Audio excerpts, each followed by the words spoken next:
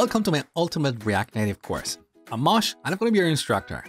In this course, you're going to learn how to build fast and beautiful mobile apps using React Native. I'm assuming in this course you know nothing about React Native and want to learn everything from scratch. I will explain every line of code I write so you learn and understand all the underlying principles. Now, we're not going to work on a dummy to-do app or a calculator. We're going to work on a real, full-fledged app called Done With It. This app is a marketplace for selling the stuff you don't need anymore, anything you're done with. Here's the front screen of our app. We can log in or register. Let's log in with my account. Here you can see all the items that people are selling. For example, we have this guy over here. He's selling his red jacket for $100. Of course, this is all dummy data that I have generated. Now we can tap an item to see more details about it. We can see who the seller is. We can see where the item is located on the map. We can also send a message to the seller, and this will send a push notification to the target mobile device. Now we can pull this down to close it. We can also pull down the list to refresh it, just like the apps you use on a daily basis. We can filter the list and look at the cameras that are for sale. We can add a new listing. First, we select an image. We can add a second image, up to 3 images. Now let's give it a title. My first item. We give it a price, $99. Now let's assign it to a category. So let's put it in the category of furniture. Now, when I post this to the server, you're going to see a progress bar and a beautiful animation at the end. Take a look. There you go, and done. Here are the listings I have posted. You also have my account page, where we can access my listings and the messages I have received. Now we can swipe an item to the left to delete it, just like the apps you use on a daily basis. So if you follow along, by the end of this course, you're going to master React Native and you'll be able to build mobile apps with confidence. So, are you excited to build this app with me? Then let's jump in and get started.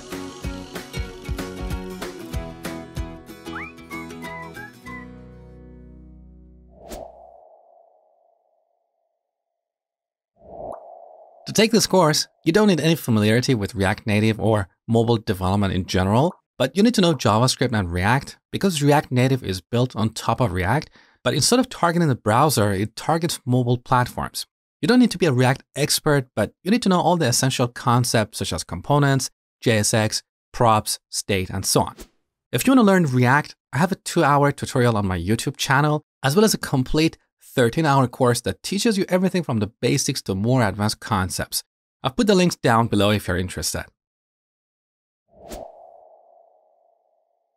So what is React Native and is it the right tool for you or not? Well, React Native is a framework for building native apps for iOS and Android using JavaScript. So if you know JavaScript, you can use your JavaScript skills to build real native apps for iOS and Android.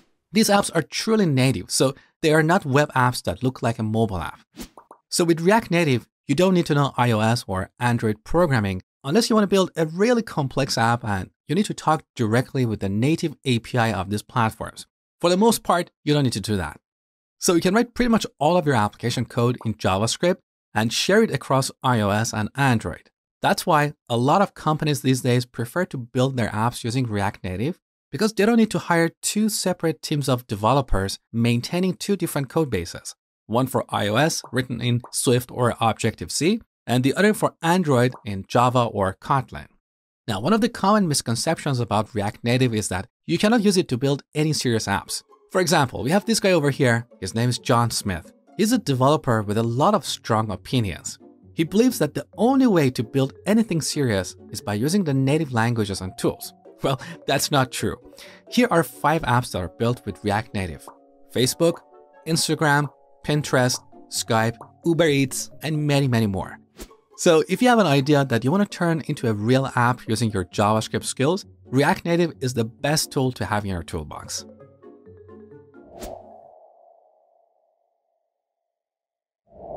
There are 2 ways to build React Native apps. We can use plain React Native or Expo. Expo is a set of tools and a framework that sits on top of React Native and hides a lot of complexity from us. It makes it incredibly fast and easy to build React Native apps. If you have never done mobile development before, Expo is the way to go. You can build and run your first app within a few minutes. The other option is to use React Native CLI or command line interface. When we create a project with React Native CLI, our project will look like this. So we have these folders, Android and iOS. These are native Android and iOS projects. We also have our JavaScript code on the side that can be shared across these two platforms. So this approach is suitable for people who have some experience with iOS or Android programming. In this course, I'm assuming you don't have any prior experience in mobile development, so we're going to use Expo. When we create a project with Expo, we're not going to have these Android and iOS sub-projects. We only have JavaScript code. So that means we cannot work directly with the native API of these platforms. We are limited to what Expo gives us in terms of the native features. Now, honestly, this is not a problem for a lot of apps because Expo gives us a lot of native features. So we can build a real complete app using just Expo. And that's what I'm going to show you in this course. But if you do have some experience with mobile development and you want to have some extra flexibility, if you want to customize or tweak some native components, you can always eject from Expo and get access to the underlying iOS and Android projects. I will show you how to do that later in this course. So next I'm going to show you how to set up your development environment.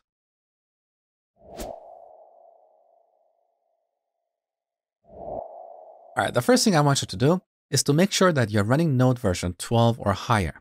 So here in the terminal window, let's run node-v. I'm running Node version 12.14.1. Make sure you are running Node version 12 or higher. Now let's install Expo CLI globally. So npm, if you're on a Mac and you haven't configured permissions properly, you have to prefix this with sudo. So npm install -g expo-cli. This is going to take a while, so I'm going to pause the recording. All right, Expo CLI is installed. You might get some warnings. Don't worry about them. They don't really matter. So with Expo CLI, we can easily create and run a React Native project. Now, you should also install Expo Client on your phone. This is an app that you should download from the App Store. It's available for both iOS and Android. With this, we can easily run our app on a physical device.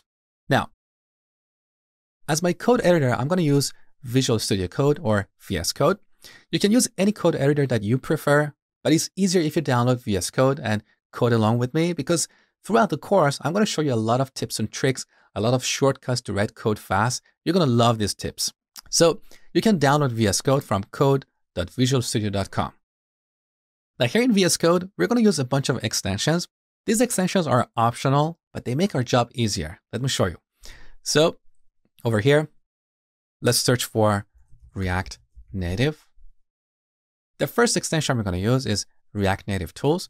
This is built by Microsoft. And with this, we can debug our React Native applications inside VS Code. It's very popular. The second extension we're going to use is React Native/React/Redux snippets. This gives us a bunch of code snippets, so we can type a few shortcuts and generate code really fast. I love this extension. I also use Prettier for formatting my code. So let's search for Prettier. There you go. Prettier code formatter made by Espen Petersen. It's a very popular extension. You probably have it yourself. I also use Material Icon Theme. Let's take a look. With this extension installed, we get pretty icons in our project. So the files in our project are going to get icons like these depending on their type. Now let's apply a setting so the moment we save our changes, our code gets reformatted. So on the top, we go to Preferences and then Settings. Search for Format on Save. So make sure to enable this option. So anytime you press Control and S or Command and S, VS Code will use Prettier to format your code.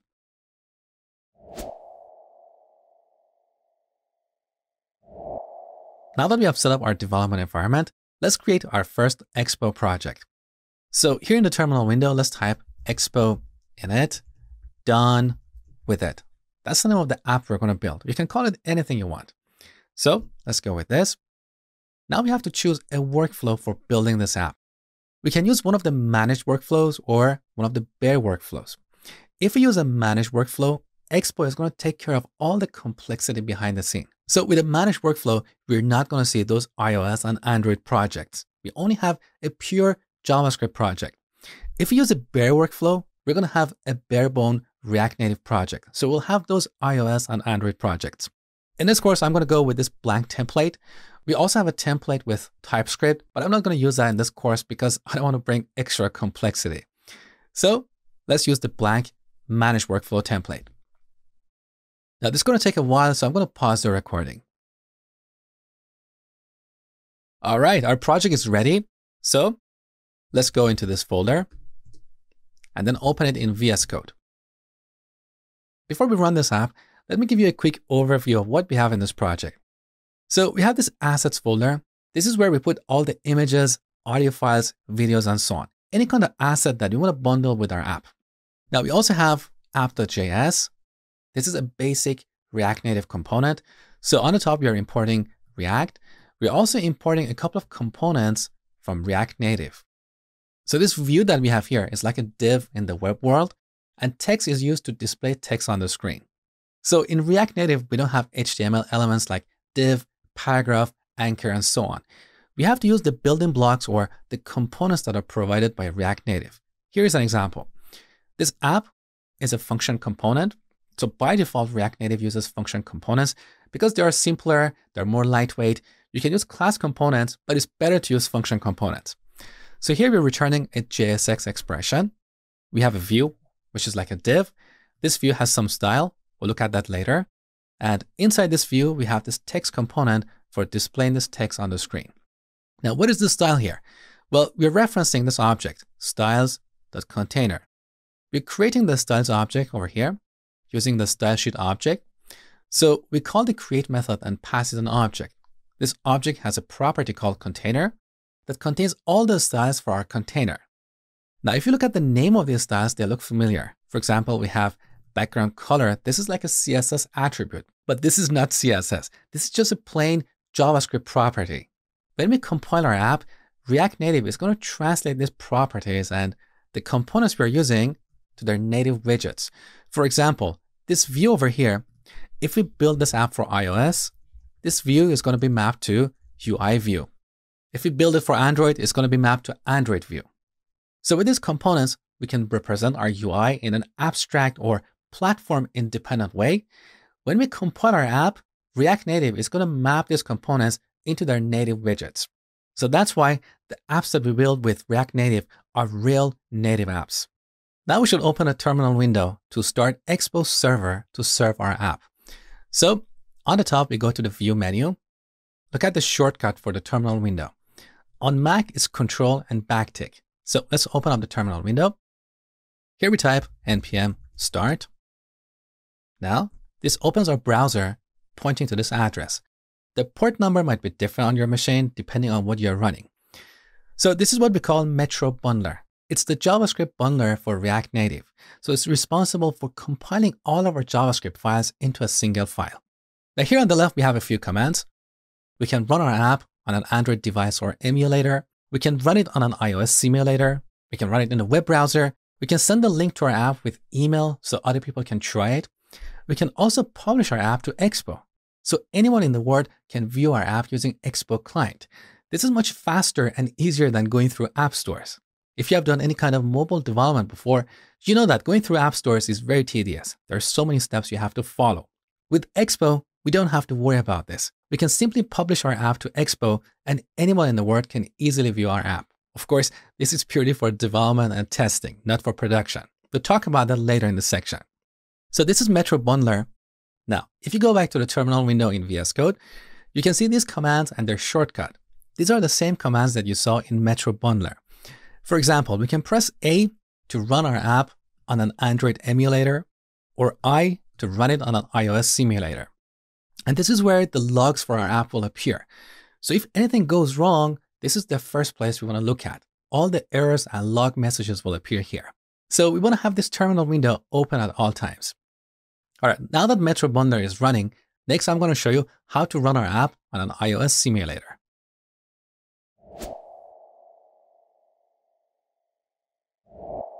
In this lesson, I'm going to show you how to run our app on an iOS simulator. To do this, you need a Mac. If you don't have a Mac, don't worry. You can still run the app on your phone, whether it's an iPhone or an Android phone. You can also run the app on an Android virtual device, which I'm going to show you in the next lesson. I want you to install Xcode. You can get it from the App Store. So open up App Store and search for Xcode. Here you can get the latest version. Xcode is a large app, so installing it is going to take a while, perhaps 20 to 30 minutes, depending on your internet connection. Once you install Xcode, run it, and then go to Xcode Preferences. On this window, go to the Locations panel and make sure you have installed the latest command line tools. Now we can start an iOS simulator. So let's close this window. We go to Xcode, Open Developer Tool, Simulator. So here's our iPhone simulator. We can move it around. We can resize it. We can change the type of this device by going to File, Open Device. Under iOS, you can see various iOS devices. For example, we can start an iPhone 8. This is going to start a second simulator. Now, unfortunately, at the time of recording this video, Expo gets confused when you have multiple iOS simulators running. So I'm going to close this iPhone 8. I'm going to use this iPhone 11. Now we go to Metro Bundler and run our app on the iOS simulator. We can also run it in VSCode by pressing I in the terminal window. So this is going to start our project in iOS simulator. The first time you're going to see this message popping up, open in Expo. So let's open it. So this is the Expo client that you installed on your phone. Let's close the welcome message. And here's the output of our app. We have this text in the center of the screen. Now let me show you something really cool. I'm going to put this on the side and open our project on the left side. Now let's change the text here to Hello World. Now the moment I save the changes, our app is going to refresh. Take a look. Save, and here's the Hello World message. This is one of the powerful features of React Native called fast refresh. So we can see our changes as soon as we save. We don't have to wait for native builds to finish. Now, in this iOS simulator, we can bring up the developer menu by pressing Command and D. Now, unfortunately, this does not work on my machine anymore. I think this happened after I upgraded my Xcode. So I figured out to make this work, I have to press Control D first and then Command D. So this is the developer menu I was talking about. This is part of Expo client. So here we can reload our app. So in case something goes wrong and fast refresh doesn't work, we can manually trigger a reload. We can also copy the link to clipboard. We can go to Home. So here we can see other Expo projects we're working on. At the moment, we have a single project and it's here. So let's get back to it. So you can bring up the developer menu by pressing Control and D and then Command and D, like this. So this is all about the iOS simulator. Next, I'm going to show you how to run this app on an Android virtual device.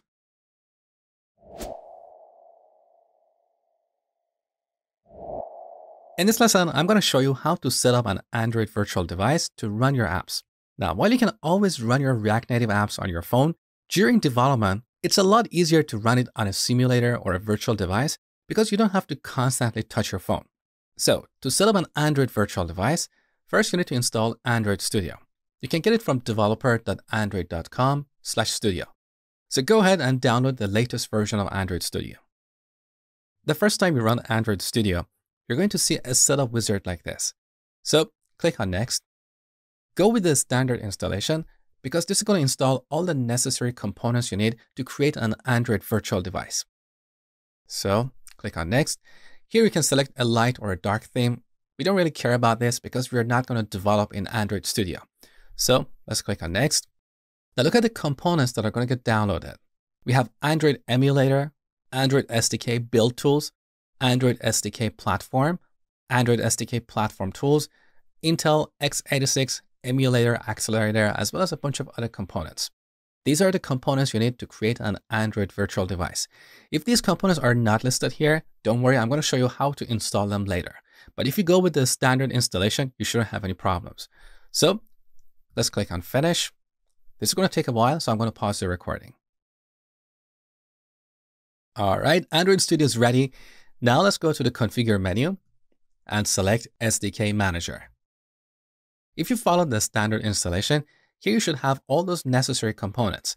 So on the SDK Platforms tab, you should have the latest stable version of Android. At the time of recording this video, that is Android 10 or Q. Under SDK Tools, you should have Android SDK Build Tools.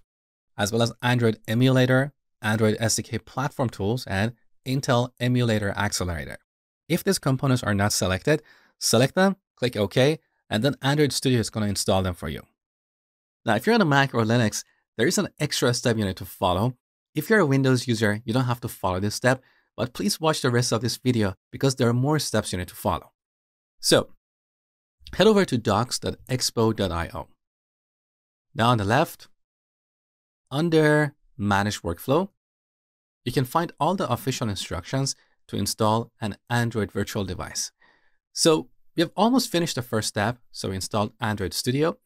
Now down the bottom of the first step, you can find the extra step for Mac and Linux users. So you need to add Android SDK to your path. So you should edit your bash profile or bash RC and add this export statement. So let's copy this export statement. Now open a terminal window and use your favorite editor to edit your bash profile. So I use Visual Studio Code. Now we go to our home directory and open bash underline profile. So here's my bash profile. At the end of bash profile, I'm going to paste what I copied from the official documentations of Expo. So we're exporting Android SDK, and here's the path to Android SDK. But you need to replace this path with the path of Android SDK on your machine. How do we get it? Very easy. Back to Android Studio. Let's go to Configure SDK Manager. Here we can find the path to Android SDK. So copy this. Now back to your favorite editor. Let's replace the path with what we copied. Now here in Expo documentation, if you're on Mac, there is one extra step you need to follow. You need to add platform tools to your path as well. So copy this second export statement and paste it at the end of your bash profile. Now, once again, we need to replace the path to Android SDK. So let's delete this and use what we have over here. So here's the complete path: library, Android, SDK, platform tools. Okay, save the changes. Now on my machine, I'm using ZSH or Z Shell. This is the fancy terminal window I have here. For this, I need to edit a second file that is in the home directory. That is ZSH-RC. Now, back to bash profile. I'm going to copy these two export statements and paste them into ZSH-RC. So copy and paste them over here. Save the changes. Now back in the terminal window, at this point, we should be able to run ADB. If you get an error saying command not found, that means you didn't follow one of these steps properly. All right, we're done with the instructions for Mac and Linux users, so everyone should follow the rest of this video to set up an Android virtual device. So here on Android Studio, let's go to Configure AVD Manager. AVD is short for Android Virtual Device. On the screen, let's click Create Virtual Device. Here we should select the hardware we want to emulate. We have so many options. We have various Pixel devices, we have Nexus, and so on. If you don't know where to start, usually the latest Pixel device is a good place to start. I prefer to use the one with Play Store installed, so I'm going to go with Pixel 3a. You can see the size, resolution, and density of this device. So let's click on Next. Now here we should select the image or the operating system we want to install on this device. You can select any of the images here in the recommended tab. I prefer to use the latest stable version. That is often the second item here. So let's go with this. Now Android Studio is downloading this image to install on our emulated hardware. It's going to take a while, so I'm going to pause the recording. All right, we're done with this step, so let's click on Next. Now here we can give this device a name. I'm going to use the default that specifies the type of hardware and the image we have installed on it. Now let's click on Finish. All right, our virtual device is ready. We can run it by clicking on this play button here. So here's our virtual device or emulator. We can simply drag the sides and resize it. So I'm going to make it smaller and put it on the side. Now to run our app in our new Android virtual device, we go back to Metro Bundler and on the left select Run on Android device or emulator. We can also go to our terminal window and press A to run this app in our Android emulator. But make sure that the emulator is up and running before you press A. Now over here, you can see that Expo client was installed on the device. So now Metro Bundler is building our JavaScript bundler. So here's Expo client. And as you see, it's downloading our JavaScript bundle. And here's our React Native app. Now here we have hello world because in the previous lesson, I changed this message. If you skipped the previous lesson, let me show you something really cool. So I'll put VSCode on the left side. And now let's change this message to hello React Native. Now, the moment I save this change, our app is going to get refreshed immediately. Take a look. So save, and here's hello React Native. This is the beauty of React Native. So we see our changes the moment we save them. We don't have to wait for native builds to finish. So this makes development incredibly fast and easy.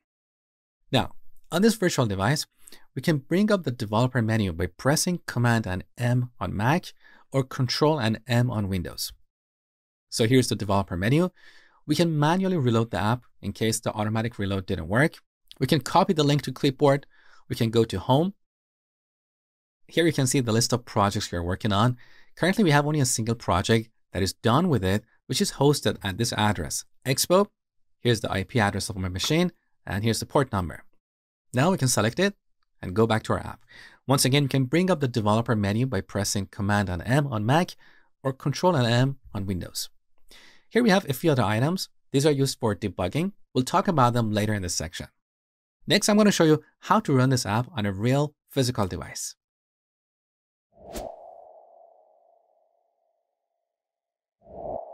As I told you before, during development, it's a lot easier to test your app in a virtual device or a simulator because you don't have to constantly touch your phone. However, simulators are, well, simulators. They don't always function like a real device. Also, certain features are not available in these simulators. So you want to test your app on a real physical device, whether it's an iPhone or an Android phone. So the first step is to install Expo client on your phone. You can get this from the App Store.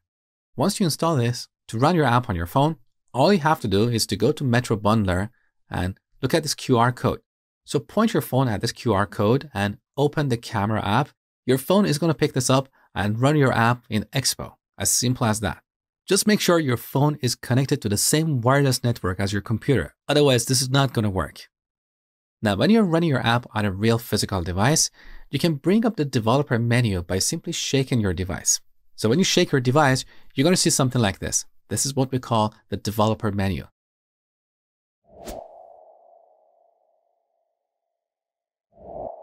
Over the next few videos, I'm going to show you a few tools and techniques to debug your React Native applications. We have a few different tools here. You can choose the tool or the tools that you prefer, and it really depends on what you want to do. So the simplest way to debug our React Native applications is using the good old console.log statements. So here in app component, we can do a console.log and say app executed. Now save the changes, bring up the embedded terminal. We have two entries for app executed because I have two virtual devices connected to Metro Bundler. I have an iOS simulator and an Android virtual device. And here in Metro Bundler, on the top left, you can see the connected devices. So I've connected an iPhone 11 Pro Max and an Android virtual device. Now we can click on any of these devices and see the log for that device. So console.log is the simplest way to debug our React Native apps. However, these console.log statements can have a negative impact on the performance of our apps in production. So use this only during development and testing. Once you're done with your debugging sessions, make sure to remove them before building your application for production. Next, I'm going to show you how to debug your apps in Chrome.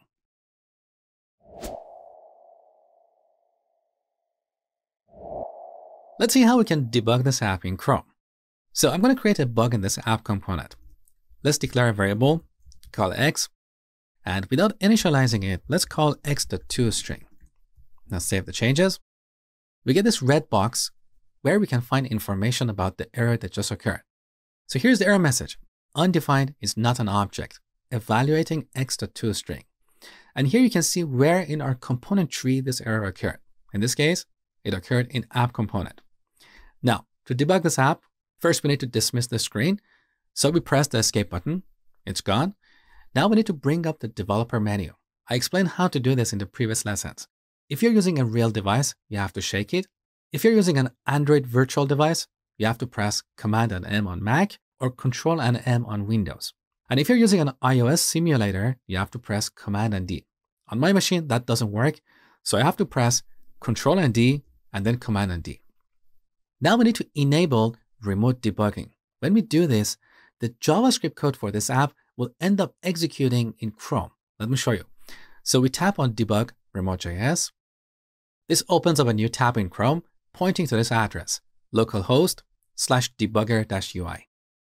So now the JavaScript for this app will execute remotely in Chrome, and that's going to slow down our app. So when you're done with your debugging session, make sure to stop remote debugging. Now, let's open up Chrome Developer Tools. Here on the console tab, you can see the message that we logged, as well as the error that occurred. Cannot read property to string of undefined. Now, to debug this app, we go to the Sources tab. Over here, click on this icon, Pause on Exceptions, and then select Pause on Caught Exceptions. When we enable this option, if an exception is caught in our app, Chrome is going to stop the execution and highlight the line where the exception occurred. Let me show you.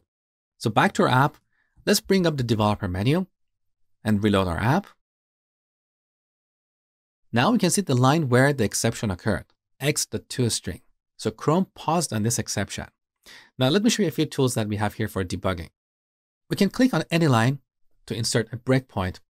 And when we reload our app, Chrome is going to stop execution right on that line. So from that point, we can execute our code line by line. We can watch the value of various variables to see if our computations are correct or not.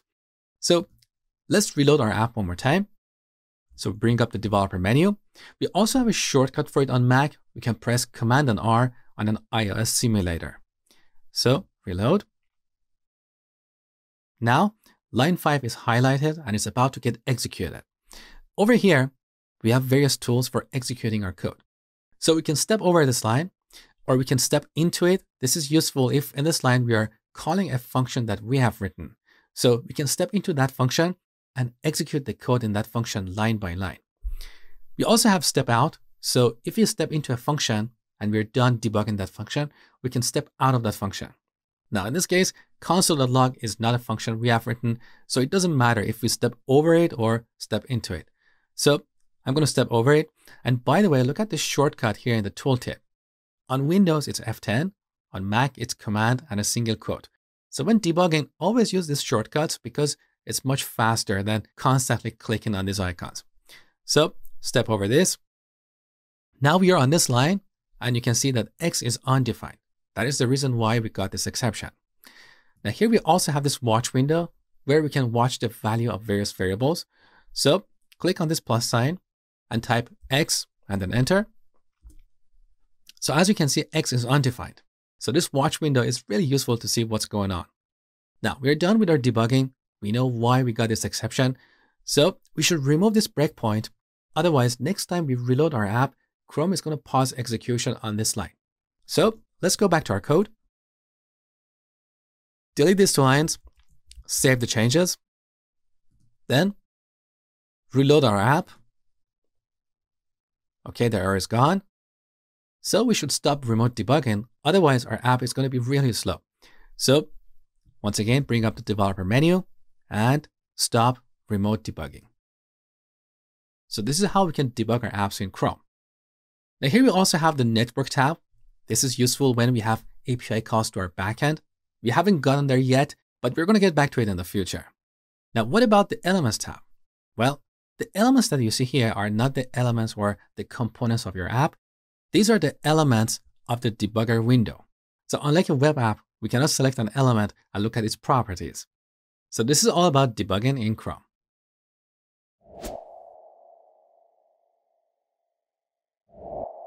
We can also debug our React Native apps in VSCode. Let me show you. First, we bring up the developer menu and enable remote debugging. So this opens this window in Chrome. We have to close it, otherwise we'll get an error. But in this case, in this demo, I'm not going to close this window because I want to show you that error.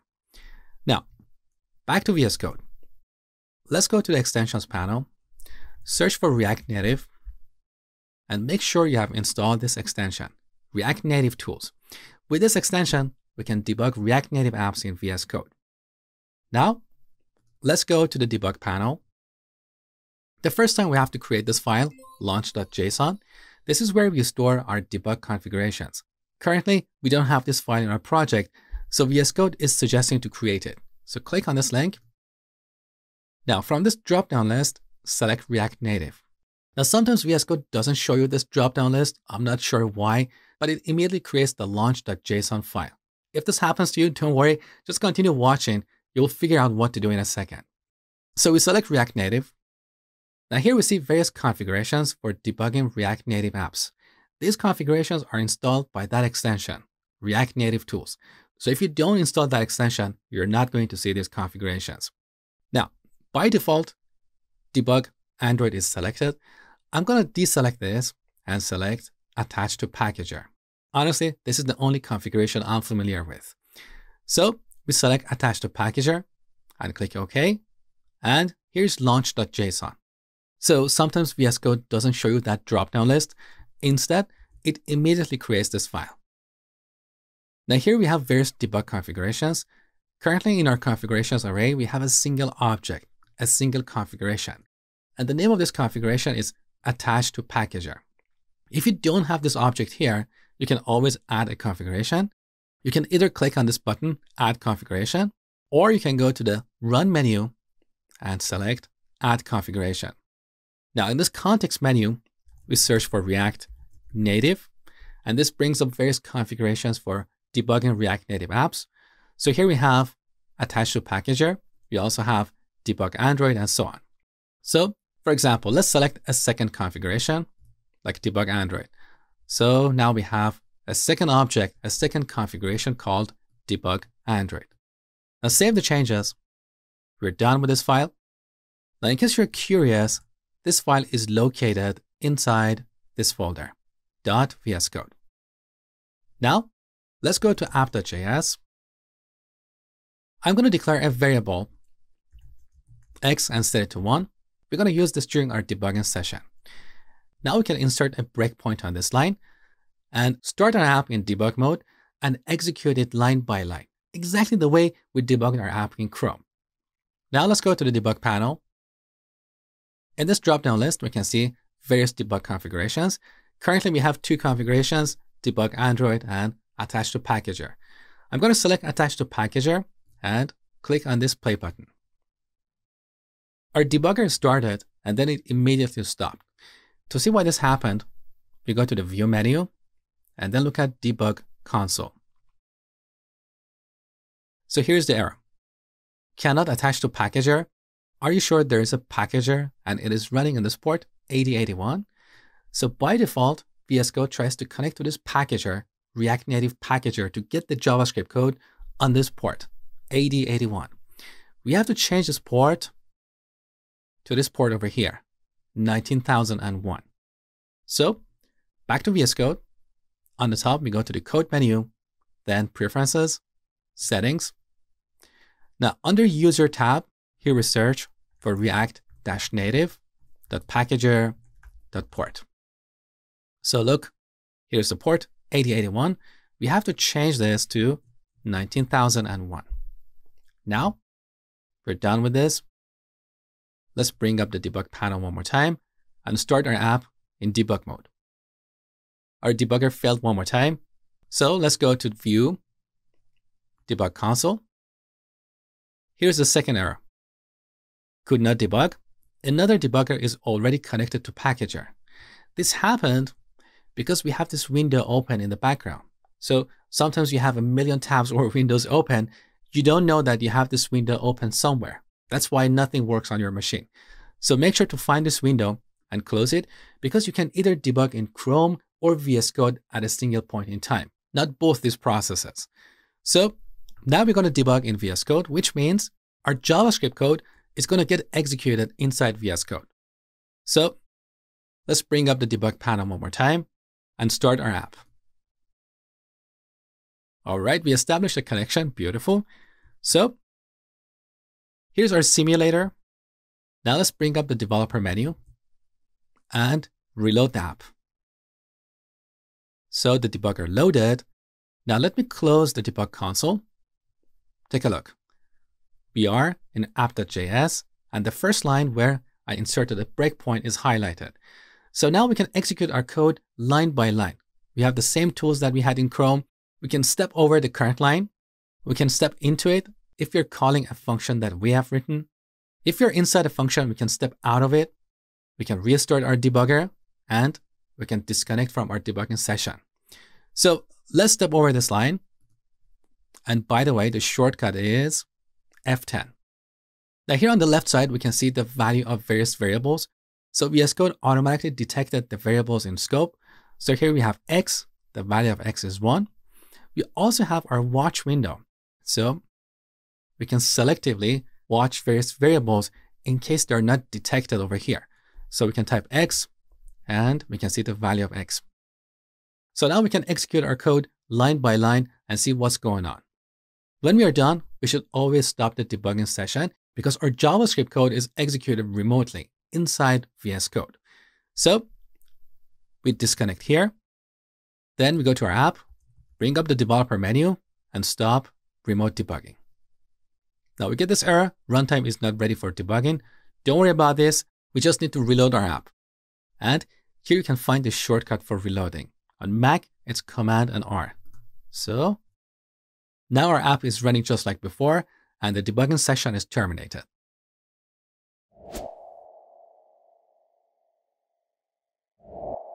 So far, we have been serving our app from this address, localhost port 19002. And that means if we turn off our computer, or if you stop Expo CLI, we won't be able to open our app with Expo client. This is where publishing comes to the rescue. So we can publish our app to Expo, and then our app is going to have a public and a permanent address that anyone can use to open it with Expo client. Just like how we can publish NPM packages to NPM directory. We can publish our app to Expo, and it will be visible to anyone in the world. This is much easier than going through app stores. If you have done any kind of app development before, you probably know that going through app stores is very tedious. There are so many steps that you have to follow. With Expo, we don't have to worry about it. We simply publish our app to Expo, and anyone in the world can open our app and test it with Expo client. Of course, this is purely for development and testing, not production.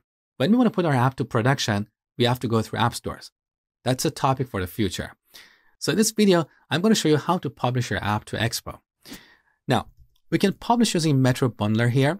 So we can click on Publish or Republish Project.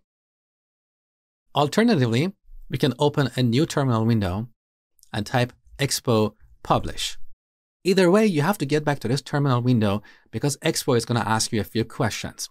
Let me show you. So in this demo, I'm not going to run Expo Publish here. Instead, I'm going to use the Publish command here. So click. Now Expo is asking the name of our app. This is loaded from app.json. So if you look at app.json, you can see various settings about our app. Here's the name of our app. Here's a URL slug for it.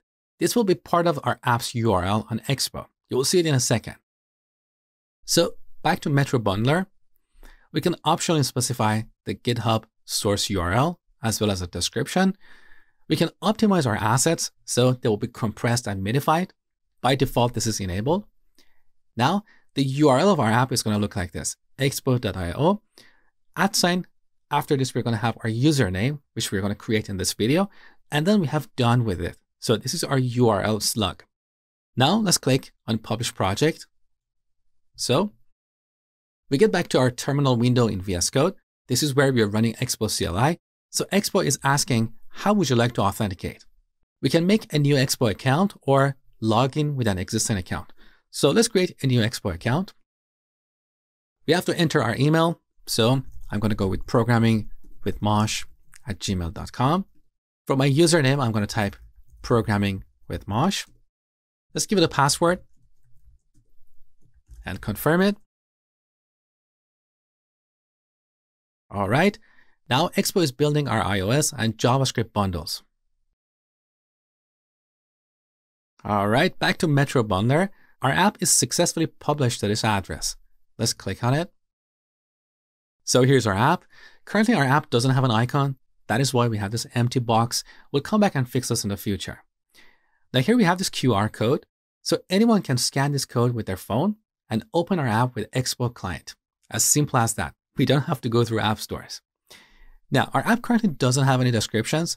So let's go back to Metro Bundler, click on publish one more time.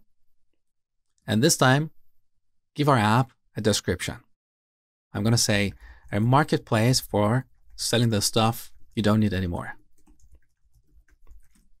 Now, let's publish it one more time. Now, back in VS Code, let's open app.json. Down the bottom, you can see our new description. So our app is republished. Let's open it one more time. And here's the updated description. Beautiful. Hey guys, Mosh here. I just wanted to let you know that this tutorial is the first 2 hours of my Ultimate React Native course. The complete course is divided into 2 parts, basics and advanced topics, but each part being about 5 to 6 hours long. So the complete course is over 10 hours long. It includes all the source code we write in this course. Every section has a before and after source code, so you can easily code along with me. Plus, you will get plenty of exercises and step-by-step solutions, and a certificate of completion that you can add to your resume. If you're interested, I'll put the link down below. I'm offering a discount to the first 100 students. So if you're interested, enroll now before it's too late. Now let's continue to the next lesson. In this section, we're going to look at some of the core components and APIs in React Native. We'll be talking about view, text, image, button, touchables, alert, and so on. There are more components in React Native than we can cover in this section or in this course, but throughout the course, you're going to learn the ones that you will use most of the time. Now, if you're curious, you can find the complete list of these core components and APIs on React Native website. So head over to reactnative.dev, then go to API. Here on the left, you can see all the core components that we can use for building user interfaces. These components are cross-platform. So when we compile our app, they will be mapped to their native equivalent. So if we use a button here, on Android, this will look like a standard Android button, and on iOS, it will look like a standard iOS button. We can also customize the look and feel of these buttons using styles. You'll learn that in the next section. So here are all the cross-platform components. We also have a bunch of components specific to Android and iOS. And we also have a bunch of APIs. These APIs give us access to native functions. They're not UI widgets. For example, we can use keyboard to control the soft keyboard, or we can use style sheet to create a bunch of styles. Again, these APIs are cross-platform. We also have a bunch of APIs specific to Android and iOS. Again, we'll study most of the essential components and APIs, but we don't have time to look at every single component. So once you learn the foundations, you can learn the other components on your own. So next, we're going to talk about views.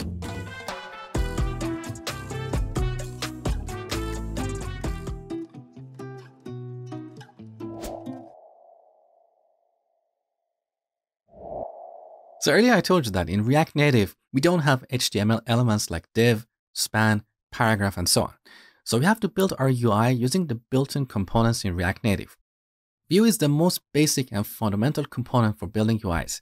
It's like a div, so it's a container component that we can use for grouping or laying out children. So this view we have over here has a bunch of styles. Now we'll talk about styles in detail in the next section, but for now, let me briefly explain what these styles are. So we have flex set to 1. This means that this view is flexible and it will grow both horizontally and vertically to fill the free space. In this case, it grows and takes the entire screen. Now the background color of this view is white. Let's change this to Dodger blue. So here we can use named colors. We can also use RGB colors exactly the same way we specify colors in web applications. Now, save the changes. Look, this view is filling the entire space. Now, one thing I want you to pay attention to is this notch or the edge on the new iPhones. Sometimes you want to make sure that this notch doesn't cover your content. For example, back to our styles, let's remove these 2 properties, align items and justify content. With these, we can put a component in the center of this view. That is the reason why our text appears in the middle of the screen. Now we'll talk about layouts and aligning components in the next section. For now, let's just remove these two properties. Save the changes. Now look, our text is over here. It's too small. Let me make the simulator bigger. Look, so part of the text is covered by the notch. This is where we can use a special type of view called safe area view. So on the top, we import safe area view from React Native. Now we can replace this view with safe area view. So with this view selected, press Command and D on Mac or Control and D on Windows. Now both views are selected. We have two carets. This is called multi-cursor editing. So we can replace both of these at the same time. So type safe area view. Now press Escape to cancel multi-cursor editing. Okay, save the changes. Take a look. Our text is no longer behind this notch.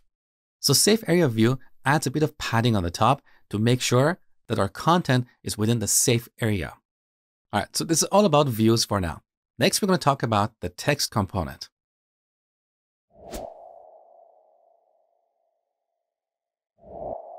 The second most fundamental component in React Native is text, and we use it for displaying text. So here we cannot place text just anywhere within JSX, as we do in web applications. We should always wrap our text with the text component. Now, this text component has a few interesting props. Let's look at the documentation for this component. So here on React Native website, under the API section, let's look at the documentation for the text component. So here we have a bunch of props. I'm going to talk about the most important ones.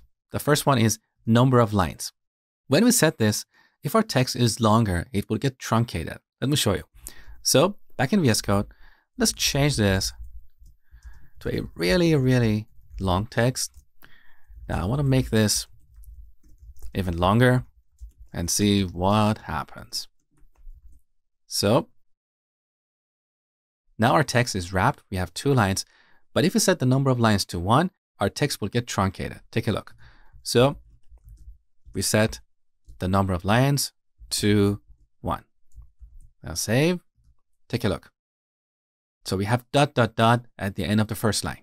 Very useful. We can also make this text act like a link using the onPress prop or event. So here we set onPress. We set this to a function. We can write a function inline here like this. We can pass an arrow function to a console.log saying text clicked. But this is useful for very small functions, one-liners. If you have a fair amount of logic, we don't want to throw all that logic here in the middle of our JSX. So we should implement it in a separate function. So before our return statement, we can define a function. By convention, we prefix the function name with handle.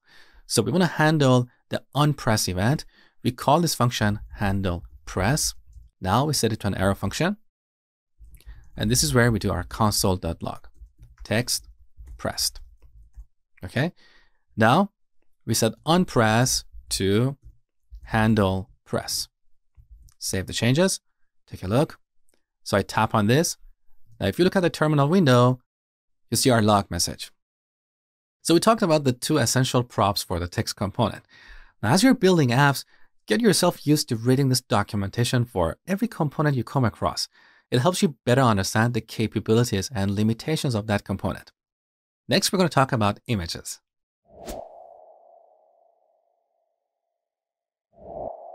Now let's talk about rendering images. First, let's restore our app to its original state. So let's change the background color to white. Now to put our content in the center of the screen, we have to set 2 properties. Justify content, we set this to center. And align items, we should set this to center as well. Okay. So now anything that we put inside this container, that is our safe area view, will be in the center of the screen like this. Okay. Now to render an image, first we import the image component from React Native. With this component, we can display both local images that we bundle with our app, as well as network images that we download over the internet. So currently in our assets folder, we have 2 images, icon and splash, which is used when our app is loading. So let's display the icon right below the text. So here we type image. Now, because we're not going to put anything in between the image tags, we can use the self-closing syntax. That makes our code cleaner. Now here we should set the source prop.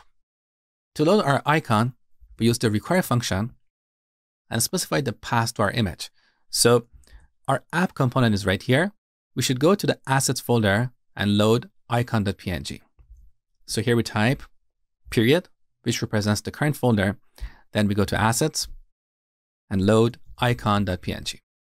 So when we use the require function, React Native Packager will include this file in our bundle. So it's going to increase the size of our app. So we should use static images if they really have to be shipped with our app, like the icon or splash screen. Otherwise, we should download images from the internet. So now save the changes. Here's our image, beautiful. Now, what do you think this require function returns? It doesn't return an image or a string. It returns a number that is a reference to our image. Let me show you. So before our return statement, let's do a console.log and print require assets/icon.png. Now, look in the terminal. So 2 is the reference to our image, okay? All right, now let's delete this line. So this is how we can render local or static images. But what about network images? Well, let's head over to picsum.photos. This is a random image generator. Here's an example. Look at this URL. Every time we hit this URL, we'll get a random image with these dimensions, 200 by 300. So let's copy this. Now, back to VSCode.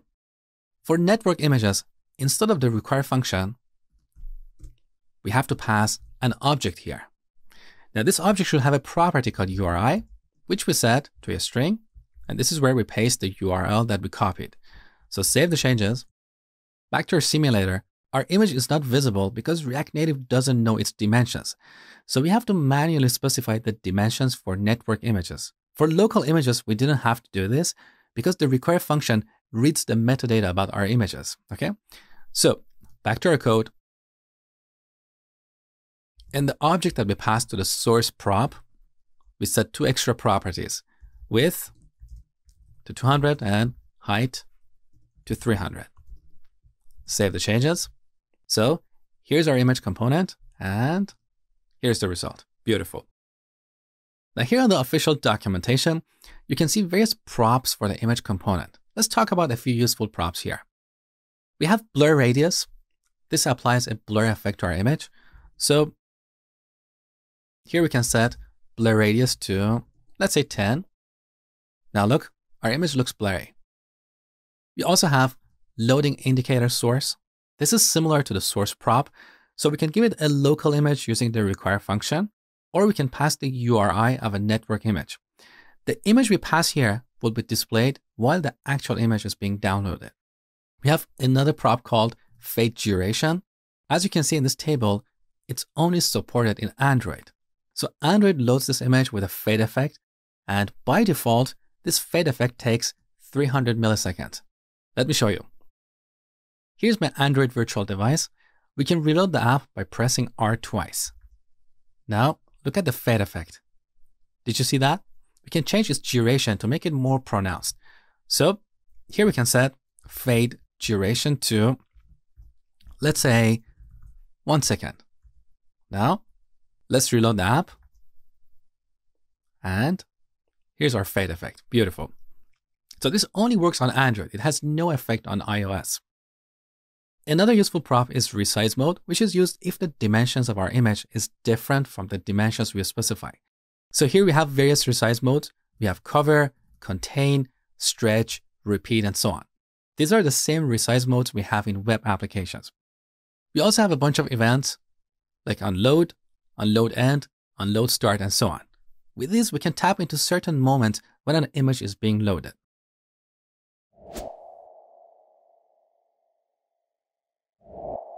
In the previous lesson, we added this image to our app. Now let's take this app to the next level and allow the user to tap on this image. With our text component, we achieve this by handling the onPress event, right? But the image component doesn't have this prop or event. This is where we can use touchable components. So we can make anything touchable. Here are the touchable components in React Native. We have touchable highlight, touchable opacity, touchable without feedback. The touchable component we use will depend on the kind of feedback we want to give to our users. Let me show you. So back to our code, let's import touchable without feedback. And note that I'm not typing the complete name of this component. I'm using shortcuts. So I'm typing a little bit of it like TOUWF and then press enter. This is much faster than typing the complete name of a component. Okay. Now to make this image touchable, we have to wrap it inside a touchable without feedback component. So once again, I'm going to use a shortcut to touchable without feedback. Press enter. Now let's move this image inside touchable without feedback. So I'm holding Alt and then pressing the up arrow. With this, we can move code like this. Okay. Now this touchable without feedback has an event called onPress. It also has an event called onLongPress. This is useful when we want to allow the user to tap and hold on a component. So here, let's handle the onPress event. Here we can pass a function. Let's do a console.log and say image tapped. Now save the changes. So when I tap on this image, nothing happens because we're using touchable without feedback. It doesn't give us any visual feedback. But if you look at our terminal, we can see our message. Now, let's replace this with a different kind of touchable. So on the top, let's import touchable opacity. Now, let's replace this with touchable opacity. So touchable opacity, we should also replace this tag. Take a look. So when we tap on this image, its opacity gets reduced so we can see the background. This is why this touchable is called touchable opacity. For a fraction of a second, it reduces the opacity of what we are making touchable. Okay. Now let's look at touchable highlight. So we import it on the top, touchable highlight, and then use it over here. Now using Command and D, as I told you before, we can select both instances and replace them in one go. Touchable highlight. Save the changes. Take a look. So when we tap on this image, its background gets darkened for a fraction of a second. This is the effect of touchable highlight. So these are the three cross-platform touchable components we have in React Native. We also have a touchable that is specific to Android. It's called touchable native feedback. It's not supported on iOS, so when we use it, we get a warning. Let me show you. So let's import touchable native feedback. Now, let's use it here. Touchable native feedback. Save the changes. On iOS, we get this red box. Touchable native feedback is not supported on this platform. So later in this section, I will show you how you can detect the platform in which this app is running. So if it's running on iOS, perhaps we can use touchable opacity. If it's running on Android, we can use touchable native feedback. Now let's try this touchable on an Android virtual device. So I'm going to bring up my Android virtual device. When I tap on this image, nothing happens. Because this touchable doesn't really work with images, it works with views that have a background color. Let me show you. So back to our code. On the top, let's import the view component. Now, we're going to replace this image with a view. Let's give this view a few styles. So we set the style prop to an object with a few properties. Width, let's say 200. Height, I'm going to use 70. And background color, let's set this to Dodger blue. Now save the changes. Take a look. This is the native feedback effect that we have on Android. So this is all about touchables. Next, we're going to talk about buttons.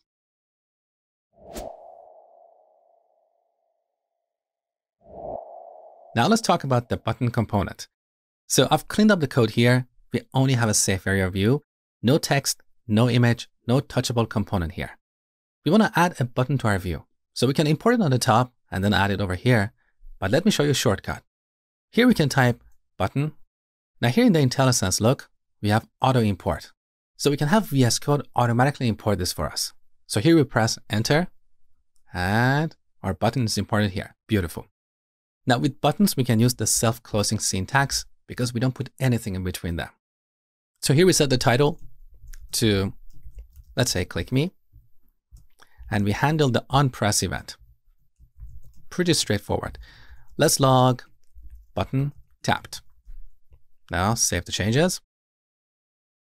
So here's our button on an iPhone, and here's our button on an Android phone. So each platform has a different way of presenting this button component. Because as I told you before, this button component that we're using here gets mapped to its native equivalent. So on Android, buttons look like this by default. Now we can change the color of this button. For example, we can set the color to orange, save the changes. Now our button has an orange background, and on iPhone, it has an orange text. We can also create a custom button that has a unique look and feel. I'll show you how to do that in the next section when we talk about styling. Next, we're going to talk about alerts.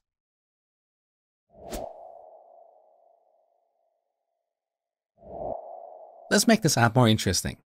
Instead of printing something on the console, let's display a standard alert box. So I'm going to delete console.log and use the alert function. So the alert function that we have in browsers also works here. So here we can display a message like button tapped. Save. Now take a look. On iOS, we get this standard iOS alert box, and on Android, we get a different kind of alert. Again, this is because the alert we display gets mapped to its native equivalent. Now, when we use the alert function, we get a box. The title of this box is alert, and here we have a single button called OK. If this doesn't work for you, you can always customize it. You can change the title, you can change the buttons here. Let me show you. So on the top, we import alert. This is not a component that has a visual representation. This is an API. So it's an object with a couple of methods. Let me show you. So I'm going to put this on a new line. Now, instead of alert, we're going to type alert dot. Look, here we have two methods. Alert for displaying a message and prompt for asking a question and getting an answer. So let's use the alert method. This method has a few parameters. The first one is the title of our alert box. Let's set it to my title. The second parameter is our message. I'm going to set this to my message. The third parameter is the array of buttons. So I'm going to pass an array here. In this array, we add an object. Now press Ctrl and space. You can see the properties of this object. So every button can have a text, it can have a style, and it also raises the onPress event. So let's set the text of the first button to yes. Now we add a second button and set its text to no. Save the changes. So this is what we have. Now, take a look. Now we have a custom alert, the title is changed, and we have two buttons here.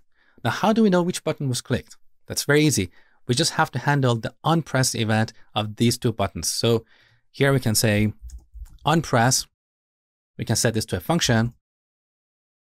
We can do a console.log of yes. And over here, we can set onPress to a different function. And here we can log a different message on the console. Take a look. Yes. Now, back in the terminal. Here's our message. Beautiful. Now, let's look at the prompt method. So I'm going to delete these few lines. Here we call alert.prompt. This method also takes a title. So here's the title of our box. We also give it a message. Now, the third parameter is a callback or buttons. So we can pass a callback function that takes a parameter of type string. This is the text that the user enters into the box. So we can get that and print it on the console. Pretty straightforward. So save the changes. Now let's try it on iOS. So here we have this input box where we can type something. So let's say hello world. Now if we press OK, our callback function will get called. So we get our message in the console. Now, one thing you need to know is that this API only works in iOS at the time of recording this video. So on Android, when I tap on this button, nothing happens. Hopefully this will change in the future.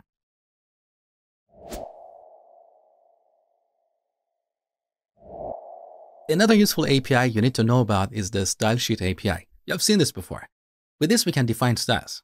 But let me clarify a few things about styles in a React Native app. First of all, as I said before, these styles we have here, they're not CSS. Their names are inspired by CSS, but they're not CSS. These are just regular JavaScript properties. So when we build our app, React Native will map these platform agnostic components to their native equivalent, and then it will apply these properties on them, okay? So that means this object that we're passing here is essentially a plain JavaScript object.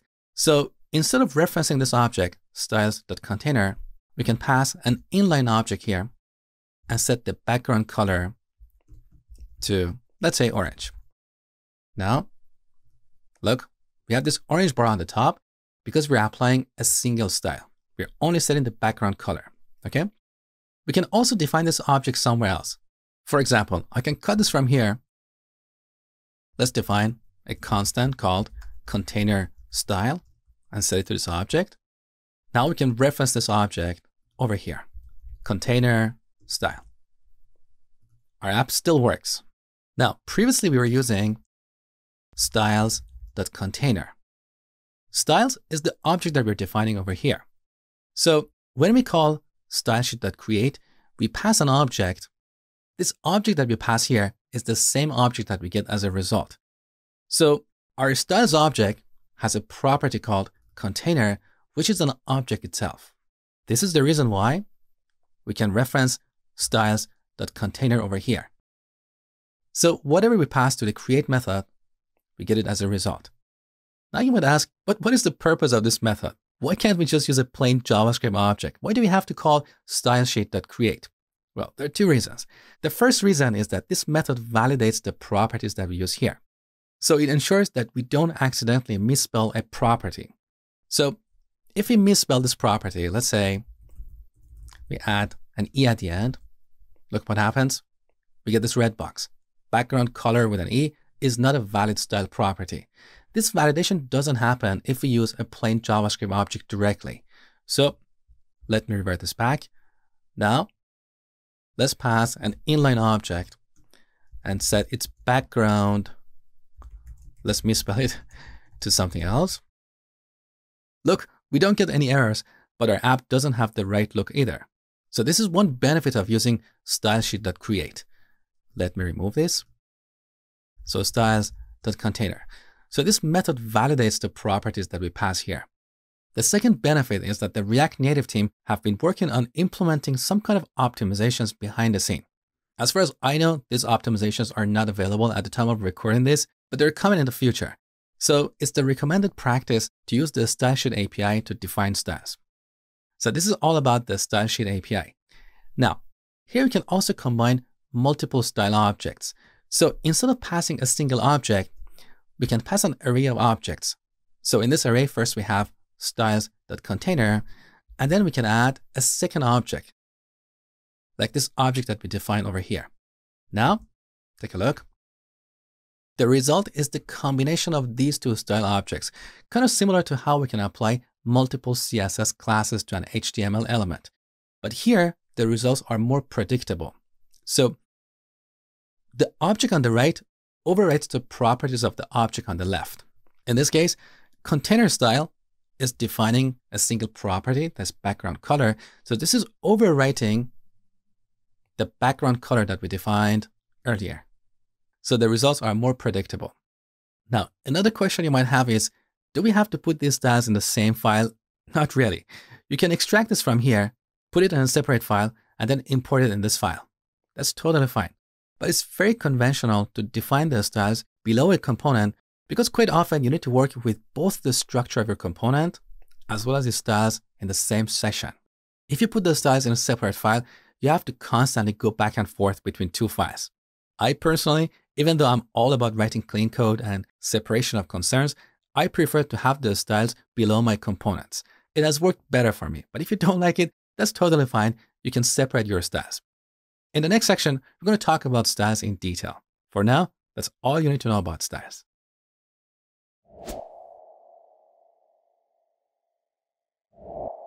There are times we need to detect the platform in which our app is running and customize some styles or behaviors. Here's an example. Look at our styles object. Let's remove these two properties so our button is no longer at the center of the screen. Take a look. So it's here on the top, but look at our Android virtual device. Our button is below the status bar. So this safe area view component that we used earlier, it only works for iOS. So it makes sure that our content is not covered by this notch on iPhone. It has no effect on Android at the time of recording this video.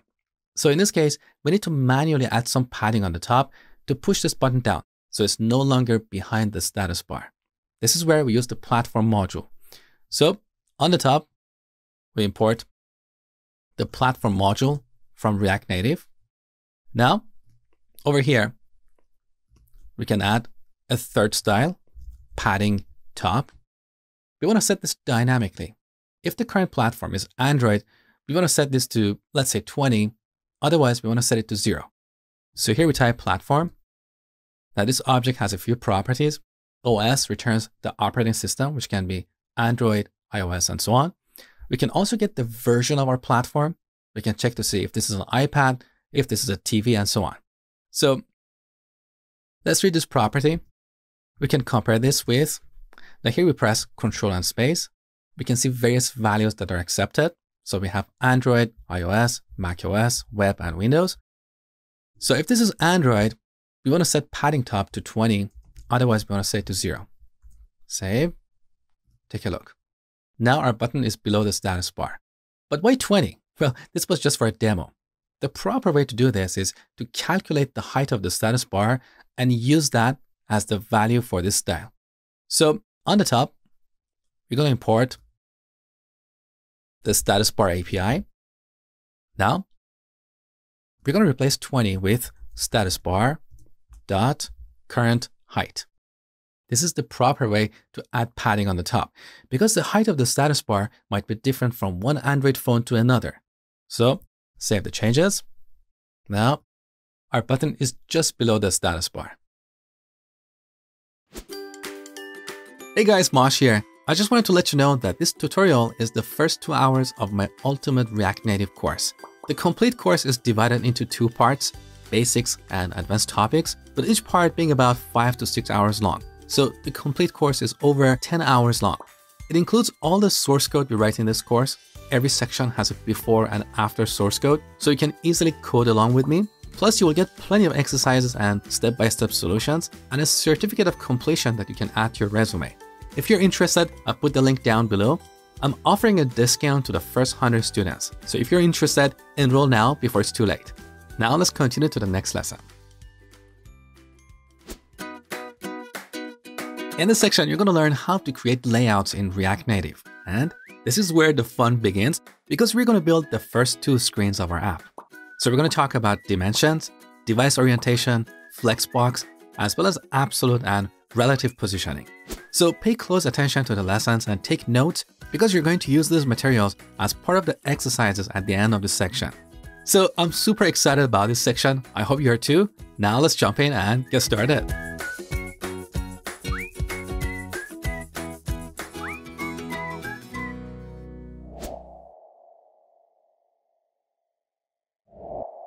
Let's talk about the dimensions of components on the screen. So let's import the view component from React Native. Now, in our safe area view, let's add a view. We give it a style. Let's set the background color to Dodger blue. I'm going to give this a width of 150 and a height of 70. Now, these numbers we have here are density independent pixels or DIPs. The actual size equals density independent pixels times scale factor of the device. For example, iPhone 4 can display 320 by 480 points. These points are abstract units, they're not pixels. Now, the scale factor of iPhone 4 is 2 or 2x. That means every point contains 2 pixels. So the screen resolution of iPhone 4 equals 640 by 960 pixels. Now, if the width of our view is 150 density independent pixels or DIPs, its actual width on an iPhone 4 will equal 150 times 2, which is 300 pixels. That is roughly around half of the screen width, right? Now, in contrast, iPhone 11 Pro Max can display 414 by 896 points. With a scale factor of 3, here's the screen resolution of iPhone 11 Pro Max. Now, what is the width of our view on this iPhone? It is 150 times 3 equals 450 pixels. So again, it's roughly around half of the screen width. Roughly, not exactly. In fact, our view looks a little bit smaller on an iPhone 11 Pro Max. Now, don't worry about memorizing any of these numbers. They don't matter. What matters is that by expressing the size of our components in density-independent pixels, we can feel relaxed that they look almost the same size across different devices. Now, if you want to make sure that this width is exactly half of the screen width, we can use a percentage value here. So we replace 150 by 50%. Make sure to put this in quotes because this is a string value. Now, save. So here's our view. It's taken exactly half of the screen. Now, in some situations, you want to fine-tune the size of a component according to the size of the screen. In those cases, we can use the Dimensions API. So on the top, we import dimensions from React Native. Now, let's log dimensions.get. Here we should pass a string that can be either window or screen. Screen returns the size of the entire screen, whereas window returns the size of the visible application window. On iOS, these dimensions are equal. They're only different on Android. So the window size is a bit smaller than the screen size. So I'm going to pass screen here. Now, save. Look at the terminal.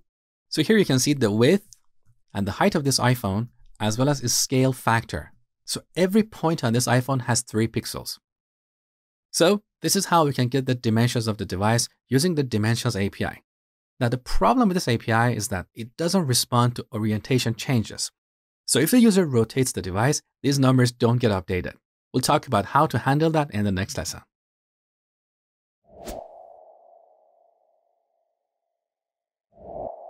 There are times we want to detect our screen orientation and resize our components accordingly. For example, let's set the width of this view to 100% and its height to 30%. So imagine this is a video player. In portrait mode, we want to have this video player on top. And in landscape mode, we want to have this take the entire screen. Right now, the height of this imaginary video player is always 30% of the height of the screen. This is where we need to detect the orientation of our screen and resize this component accordingly. And by the way, to rotate this iOS simulator, we hold down the command key and use the left or right arrows like this, okay? And for Android, we have this toolbar. Now look at the shortcut. On Mac, it's command and left. On Windows, it's probably control and left. I'm not entirely sure. So to support different orientations, first we go to app.json. By default, the orientation of our app is set to portrait, so it only supports the portrait mode. We can set this to landscape to only support the landscape mode, but this is not very common. We can also set this to default to support both modes. So let's save the changes. Now, to detect screen orientation, we're going to use this library called hooks developed by React Native community. So on this page, you can see we have various hooks. Hooks are functions that bring extra capabilities to function components. For example, we can add state to a function component using one of the built-in hooks in React. If you're not familiar with hooks, I highly encourage you to watch the last section of my React course. I covered hooks in detail in that section. So here we have various hooks or various functions. All these hooks by convention start with use. For example, we have use back handler to work with the back button on Android. We have use camera roll. We have use dimensions, use device orientation, and so on. So first, let's install this library. Here in the terminal, we install @react-native-community/hooks. All right, this is installed. Now, let's go back to app.js. First, we should import use dimensions from @react-native-community/hooks. With this hook, we can get the correct dimensions of the screen whether we're in portrait mode or in the landscape mode, this hook always returns the updated dimensions. This is one of the limitations of the dimensions API in React Native. So this is the preferred way to get the dimensions of the screen if you support multiple orientations. So let's do a console.log statement and call use dimensions. Save now. Here you can see the width of our screen is 414. Now, if I rotate this device, in the landscape mode, we get this new width, 896. So every time we rotate our device, our component gets recalled, and here we recalculate the updated dimensions. Now, we also have another hook for detecting the screen orientation, use device orientation. So let's call it here. So let's reload the app in portrait mode. Okay, so we get an object. This object has two properties. Landscape is false and portrait is true. Now if I rotate the simulator, we get a new object. Now landscape is true and portrait is false. So to make this imaginary video player take the entire screen in landscape mode, we can write code like this. First, we call this function. Then we'll store the result in this object. Or we can use object destructuring here and pick the landscape property from that object. Now, we can calculate the height dynamically. So if you're in the landscape mode, we're going to set the height to 100%. Otherwise, we're going to set it to 30%. Take a look. So let's reload the app. All right. In landscape mode, our video player is taking the entire screen. We have these white edges. This is because we put this inside of a safe area view. Perhaps for a video player, this is not something we want to do. We want to make sure that the video player takes the entire screen. But let's not worry about it in this lesson. Now, if we rotate this to right, the height of our video player will be 30% of our screen height. So using the hooks in this library, we can get the dimensions and the orientation of our device. Now for the app that we're going to build in this course, we're not going to support the landscape mode. So I'm going to go back to app.json and set the orientation back to portrait.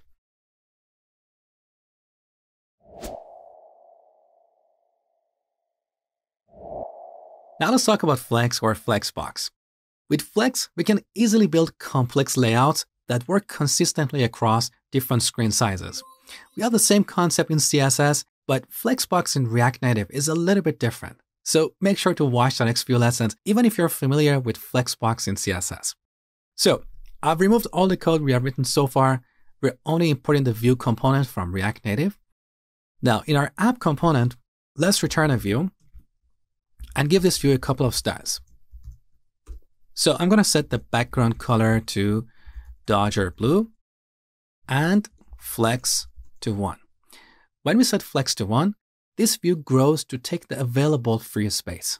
So save. Now our view is taking the entire screen. What if we set flex to 0.5? Now our view takes half of the screen, okay? So with flex, we typically set up a view as a container and then align children inside that container. So let's imagine this view is our container. So let's change its background color to white and set flex to 1 so it takes the entire screen.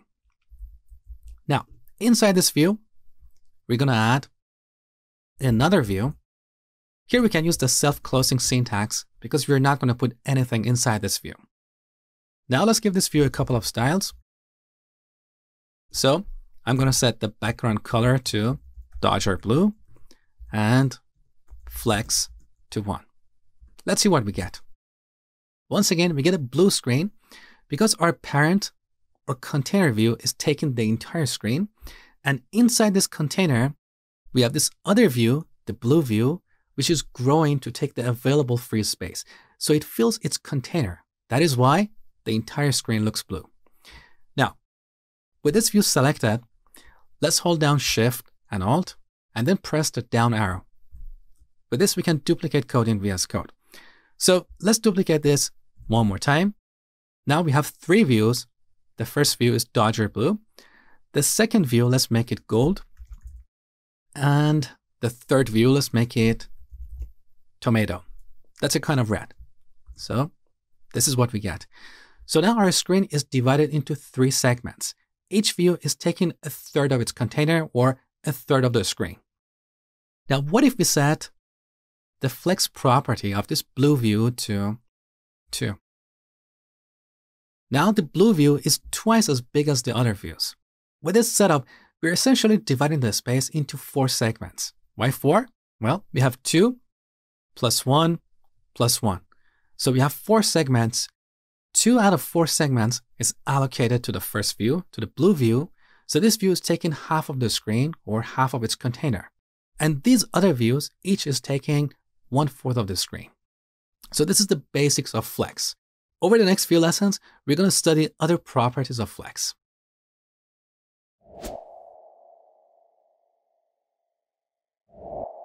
Now let's give these views a fixed size. So in this blue view, I'm going to remove the Flex property. Let's set the width to 100 and height to 100 as well. Now, we're going to repeat. So let's change the second view and the third view. Here's what we get. Our views are laid out vertically in a column because that makes more sense in mobile apps. Typically, we hold our phones in portrait mode, so that's why, by default, React Native vertically aligns the items in a container.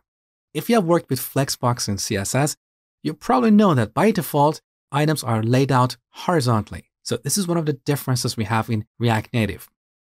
Now, to lay this out horizontally, we go to our container. So here's our container. We set the flex direction property to row. Here's what we get. We also have row reverse. So items are laid out from right to left. And we also have column reverse. So here's what we get. Now, anytime if you wonder what values are acceptable here, simply delete this, press Control and space. So here are the list of values. Column, which is the default value, column reverse, row, and row reverse. Now let's set this back to row. With this setup, we say our main or primary axis is the horizontal axis, and the cross axis is the vertical axis. This is an important property of Flex. We're going to get back to it over and over. Next, we're going to talk about aligning items.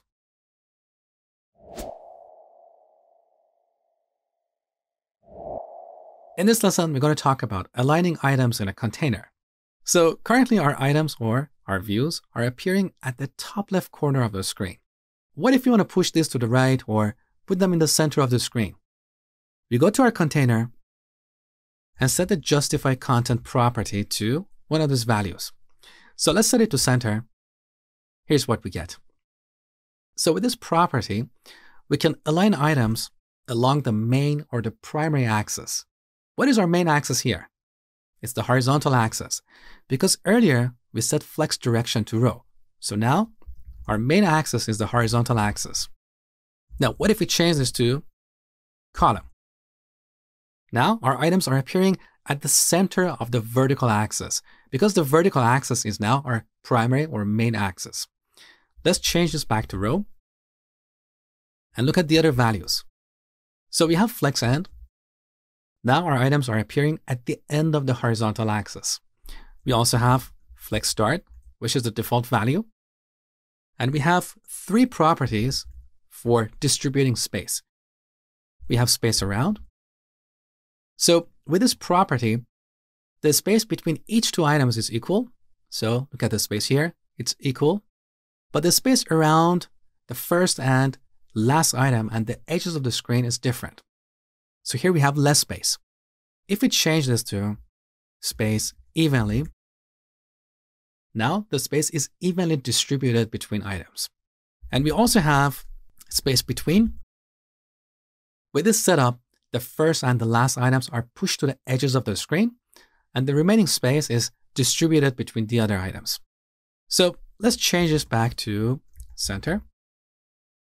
Now we have another property called align items. And with this, we can align items across the secondary axis. So what is our secondary axis here? is the vertical axis, right? So if we set this to center, now our items appear at the center of the screen. Let's look at the other values. We have baseline. We cannot see the impact of this unless we change the height of one of these views. So let's change the height of the first view to 300 and the second view to 200. Now these views have the same baseline, okay? Let's look at another value, flex end. This is pretty self-explanatory. So our items appear at the end of the secondary axis, okay? What else do we have here? Flex start. Now the items appear at the start of the vertical axis. And finally, we have stretch, which is the default value. Now, we don't see the impact of this property unless we remove the height of one of these views. So I'm going to comment this out. See what happened? The blue view stretched to fill the entire vertical axis. So this is the default value.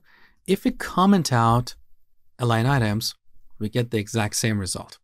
So let's bring it back and change it to center and bring back the height property as well. So with justify content, we align items across the main axis, and with align items, we align them across the secondary axis. Now, the first time I learned about these properties, I was a bit confused. I was wondering why the names are not consistent. Every time I wanted to align something, I wasn't sure which property I had to use. Honestly, it's a bit weird, I know, but you will get used to it. As we go through the course, you're going to use these properties over and over, so that will be second nature to you. Now, what if you want to change the alignment of one of these items? Let's say we want to put the blue view over here. So we go to this view and set align self to flex start. So look at these two properties. We have align items, which we apply to the container, and we have align self, which we apply to an individual item. Now, here's what we get. So this is all about aligning. Next, we're going to talk about wrapping items.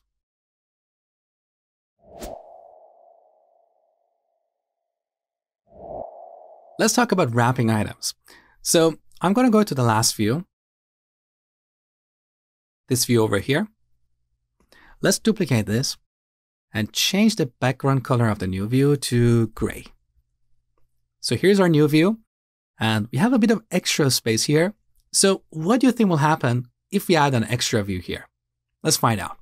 So let's duplicate this one more time and change the background color of the new view to green, yellow. Do you see what happened? The blue view got shrunk, so the green view can fit on the screen. So this is the default behavior. If our items overflow across the main axis, one or more items get shrunk, so other items can fit on the screen. We can change this behavior by enabling wrapping. So we go to our container. Here's our container. We apply a new style called flex wrap. The default value is no wrap. We set this to wrap, but when I save the changes, the alignment of these items is going to get screwed. Take a look. See what happened? So we have wrapping because the green view is appearing on the second line and the blue view is no longer shrunk. But what happened to our vertical alignment? We wanted all these items to be vertically in the center of the screen. This is where a lot of people get confused, so let me clarify it for you. When we enable wrapping, the align items property behaves a bit differently. So if you have multiple lines, the align items property determines the alignment of items within each line. Let me show you with a good example. So I'm going to change the height of the first view, the blue view, to 300. See what's happening? Within each line, our items are vertically centered. Now currently, we have a single item on the second line, but if you had multiple items with different heights, all these items would also be vertically centered. So align items property determines the alignment of items along the secondary axis within each line. Now, if you want to put all these items together in the center of the screen or in the center of the vertical axis, we use a different property. It's called align content. So we want to align the entire content as a whole. We set this to center. Now, all these items are appearing in the center of the vertical or the secondary axis. So this is the difference between align items and align content. Align items determines the alignment of items within each line, and align content determines the alignment of the entire content. Now, align content only works if we have wrapping. If we don't have wrapping, it has no effect. So this is all about wrapping.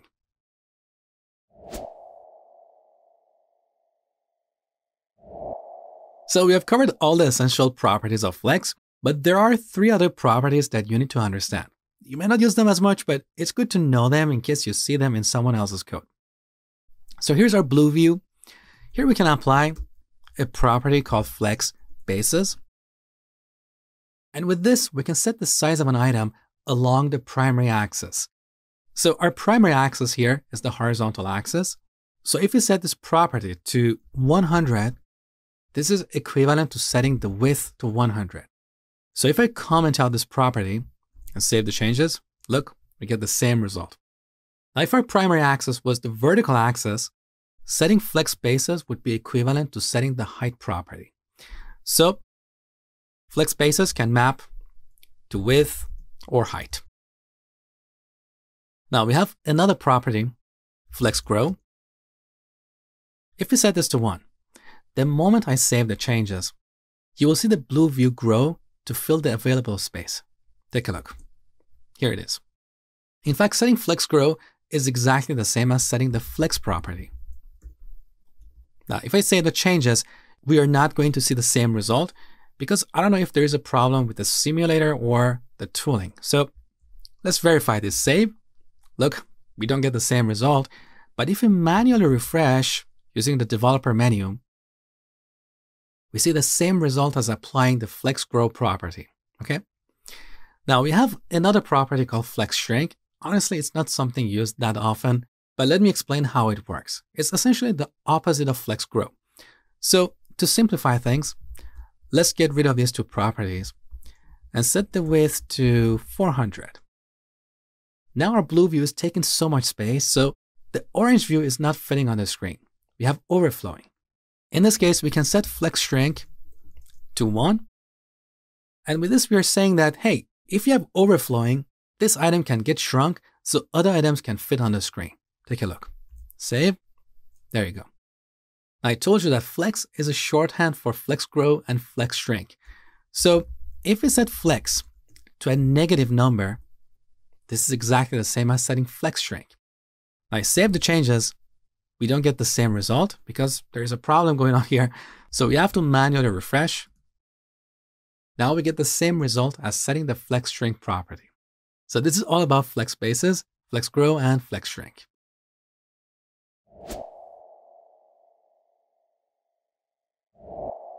In this lesson, we're going to talk about absolute and relative positioning in React Native.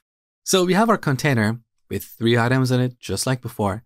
Now, what if you want to move this gold view without changing the layout around it? It's very easy. So here's our gold view.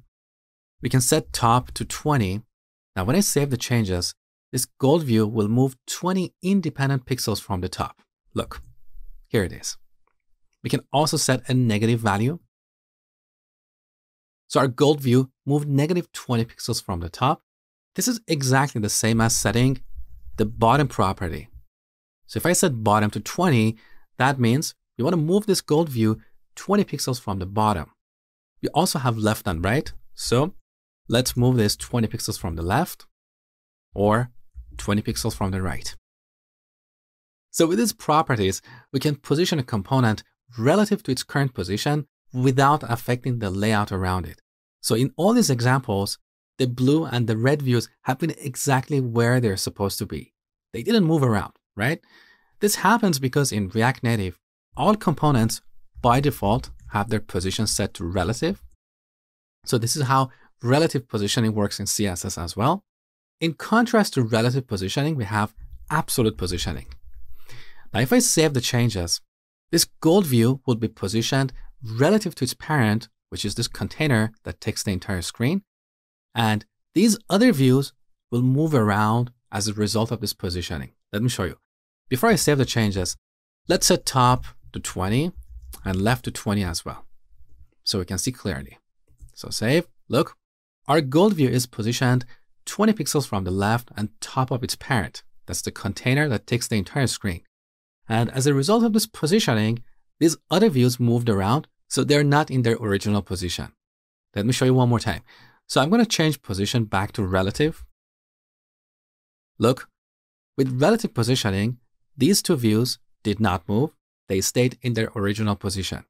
If we use absolute positioning, for this gold view, it will be positioned relative to its parent, and these other views will be repositioned. Look, they moved around, okay?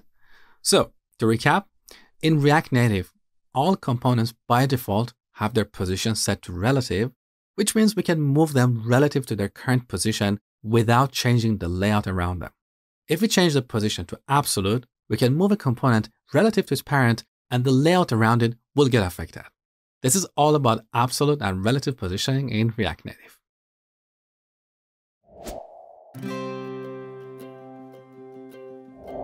All right, now it's time for an exercise. So I want you to implement two screens of our app, the welcome screen and the view image screen. For the welcome screen, we have this logo and this background image. You can download these below this video. Now in this section, our focus is purely on laying out components on the screen, so we're not concerned about styling.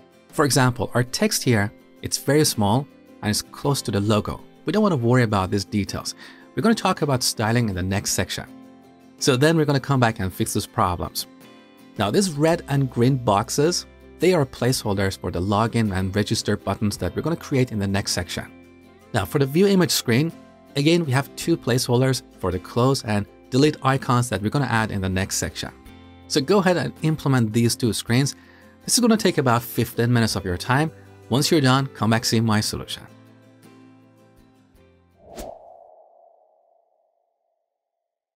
All right, the first thing I want to do is to create a new folder here in the root called app. I'm going to put all of our application source code inside this folder. This is a good practice to follow because with this, we can separate our application code from the code that is automatically generated by our tooling. Let's say tomorrow something crazy happens with this project.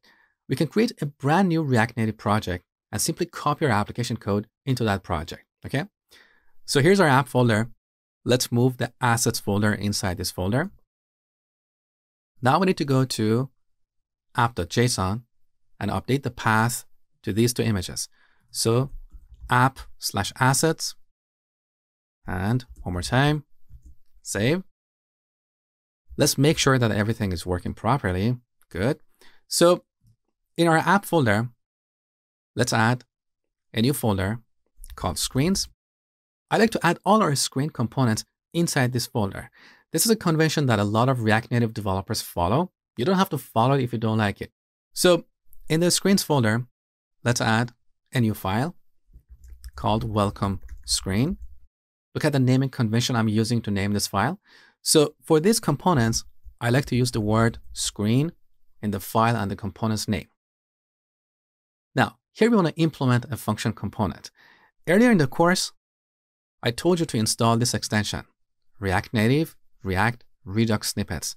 With this extension, we can quickly type code. So throughout the course, I'm going to use the shortcuts that come with this extension. You can always learn about these shortcuts down below or on the GitHub page of this project, okay? So here's an example. We type RSF, that is short for React Stateless Function. Now we have the basic template for a function component with multi-cursor editing enabled. So here we can rename this component if we want to. Once we're done, we press the escape button to disable multi-cursor editing. Now, first we want to add an image background component here. So let's delete the div element. We type image background. Here we have auto import. So let's import this. Now we need to set the source of this image. So source equals, here we call the require function. Now currently we are in the screens folder. So let's go one level up. Now we go to assets and load background.jpg. Okay. Save the changes. Now we should give this component a style. So after this component, I'm going to type RNSS, that is short for React Native Style Sheet. So this quickly generates this code, stylesheet.create. We store the result in this object styles, and Unfortunately, this is not imported on the top, so we have to manually import it. Style sheet. Okay. So in this object, we're going to have a bunch of key value pairs. So let's add a new key value pair called background. This is where we're going to add all the styles for our image background component. So I'm going to set flex to 1. So this image background takes the entire screen. Okay. Now, here we set our style to styles.background. Save. Let's go to our app component and render our welcome screen. So I'm going to delete all the code here. We don't need it anymore. So we type welcome screen and have VSCode automatically imported on the top. Beautiful. Let's see what we get. So here's our background image. Now let's add our buttons. So over here, inside this component, we're going to add a view. Let's give it a style. So we're going to set this to styles.login button. Now, let's create that over here. So as you see, I'm not writing inline styles anymore. I like to separate these. So login button. Let's set its width to 100% and its height to 70 pixels. The background color should be. Now let me look at my cheat sheet. So that's going to be FC5C65. Save the changes. We can find variable view because we didn't import it on the top. So let's add it to this list.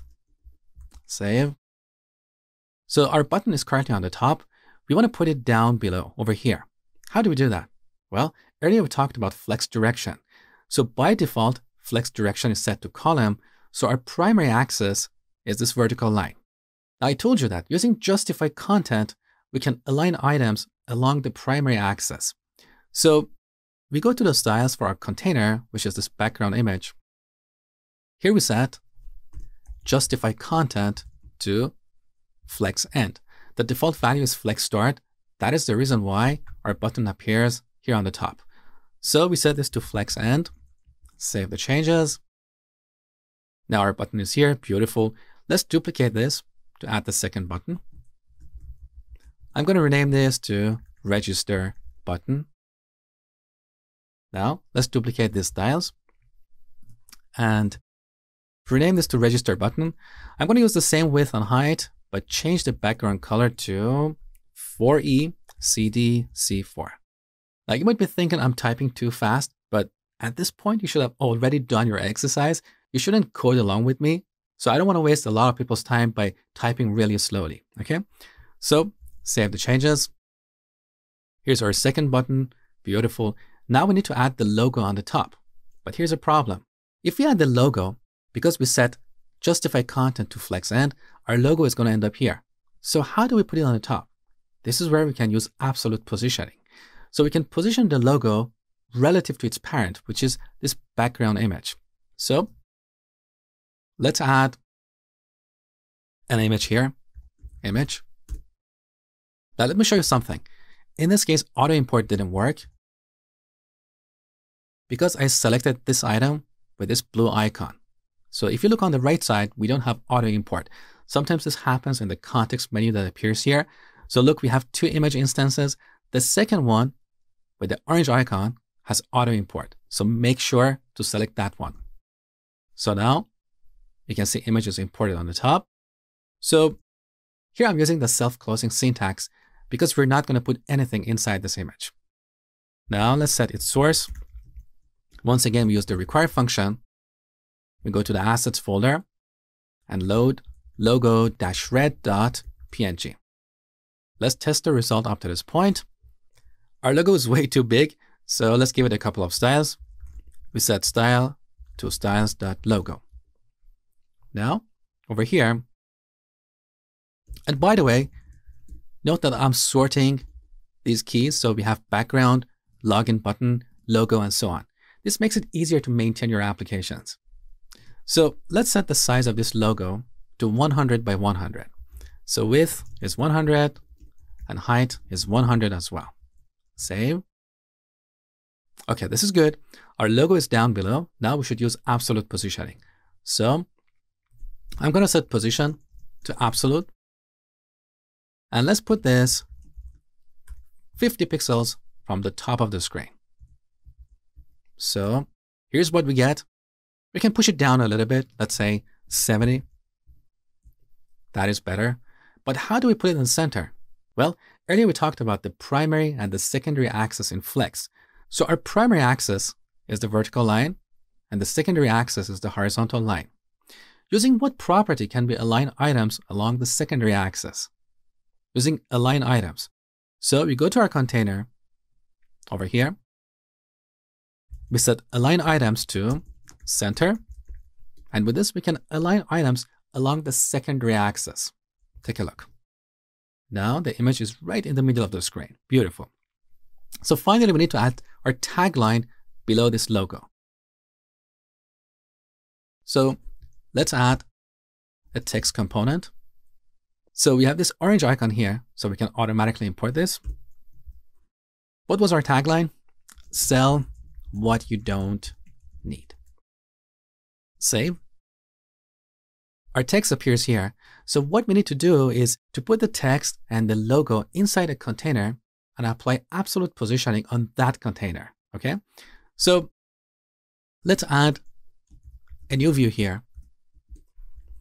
Then we're going to move the image and text components inside this view. So with these lines selected, I'm going to hold down the Alt key and then press the up arrow. With this, we can move code. Okay. So now let's apply a style here. We can say styles.logo container, whatever you want to call it. Now let's create this. So here's logo. Now we create logo container. This is very simple. I just want to move these two properties inside this object. Let's see what happens. So our text is in the right position, but our logo is not exactly in the middle of the screen. This happened because once we added this new container, the alignment of this container is reset to Flex Start by default. So in this container, once again, we need to set align items to center, so we can align the items along the secondary or the horizontal axis. Take a look. And here's the final result.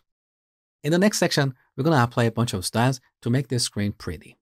Now, if you want my source code, you can get it from the zip file that I gave you at the beginning of the course in the first section. That zip file contains all the source code that we're going to write throughout this course. So every section has a start and a finish folder where you can find the relevant source code.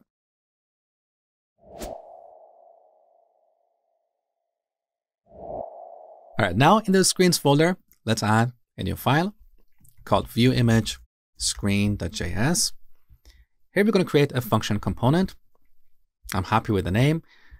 Now in this component, first we want to add an image. So image, let's set its source to require. We go to the assets folder and load chair.jpg. Now let's test our application up to this point. So we go to app.js and render view image screen. Okay, let's see what we get. So we get this kind of whitish screen because this image that I have supplied is very big and it doesn't fit on the screen. So we need to apply a bunch of styles here. We set style to, first, we should create a styles object. So we type rnss. Good. Now let's import style sheet on the top. So in this object, we're going to define a bunch of styles for our image. I'm going to set the width to 100% and the height to 100% as well.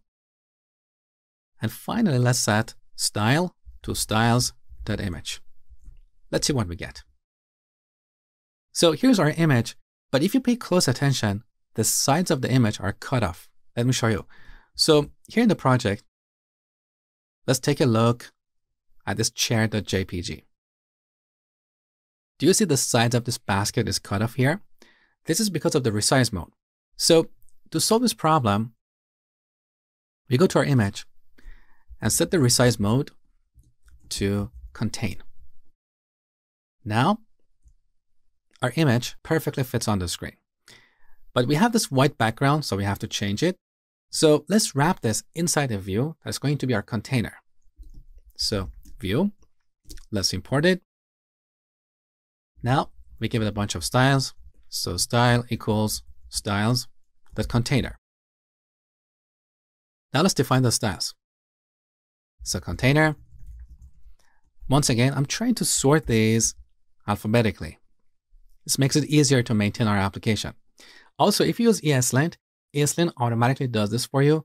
But in this course, I'm not using ESLint because it keeps complaining and it creates a bad experience for you. So I have to manually sort these. So this container, we're going to set its background color to black. And I also like to set flex to 1 to make sure that this view takes the entire screen. So here's what we get. Beautiful. Now let's add the placeholders for the close and delete buttons. So back to our container, let's add another view. Give it a style. Let's say styles.close icon. Now we define the styles. Close icon comes before container. So let's set its width to 50, the height 50 as well. I'm going to set the background color to FC 5C65. Now, if we save the changes, our button appears here. To solve this problem, we're going to use absolute positioning. We want to put this exactly right here. So we set position to absolute. So now we can position this component relative to its parent, which is the container. So let's say we want to position this 40 pixels from the top and 30 pixels from the left. So it appears here. I'm happy with this, so let's move on. Now let's add our second placeholder. So I'm going to select this, hold down Shift, Alt, and down to duplicate this code. Now let's rename this to delete icon. And then we define the styles, delete icon. Now to save time, I'm going to copy these few styles. I know copying code is bad, but we're going to fix this in the future. So for now, don't worry about it. So let's change the background color to 4E-CD-C4. Now, we want this to be 30 pixels from the right of the screen. Take a look. Here's what we get. So I'm happy for now. As we go through the course, we're going to improve our code. We're going to refactor it. We're going to make it more professional.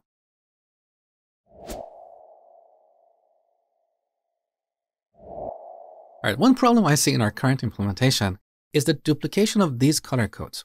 We have repeated this in a few places.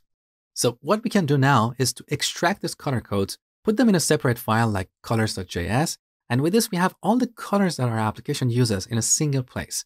So if tomorrow we decide to rebrand this app and use different colors, there's a single file we have to modify. So in our project, inside the app folder, let's add a new folder called config. Here we add a new file called colors.js. Now in this file, I'm going to export a default object with these properties. We can define our primary color. So we're going to set this to FC 5C65 and our secondary color to 4E-CD-C4. Now save the changes. We go back to our view image screen. On the top, we import colors from config/colors. And note that I'm separating the import statement from my code from the import statement from our third-party libraries. Again, this is a convention that a lot of people follow to make their code clean and maintainable. So we imported colors. This is an object that we exported over here. Okay, so we can replace these hard-coded values with colors.primary and colors.secondary. Save the changes. So take a look. We get the same result as before, but our application code is more maintainable now. We have a single place where we can define our color palette. Now, some people argue that even black or white should not be hard-coded. They should be part of the palette. So in our color palette, we can define a new property, black, and set it to 000, because tomorrow, if we decide to rebrand this app, we might use a different dark color rather than pure black. So it's a good practice to include it here. So save. Now we can replace this hard-coded value with colors.black. That's good. Now, we have another problem here, the duplication of these properties. So both our icons, these icons over here, have the width and height of 50. So you might be wondering if we can define these properties in a single place and reuse them in two places. We certainly can, but we're going to get rid of this view in the future. We're going to use a real icon. So for now, I'm not too worried about this. This is just a temporary solution. Hey guys, Mosh here. So as I told you before, this tutorial is the first 2 hours of my Ultimate React Native course. The complete course is divided into 2 parts, basics and advanced topics, but each part being about 5 to 6 hours long. So the complete course is over 10 hours long. It includes all the source code we write in this course. Every section has a before and after source code, so you can easily code along with me. Plus, you will get plenty of exercises and step-by-step solutions, and a certificate of completion that you can add to your resume. If you're interested, I'll put the link down below. I'm offering a discount to the first 100 students. So if you're interested, enroll now before it's too late. Thank you, and I hope to see you in the course.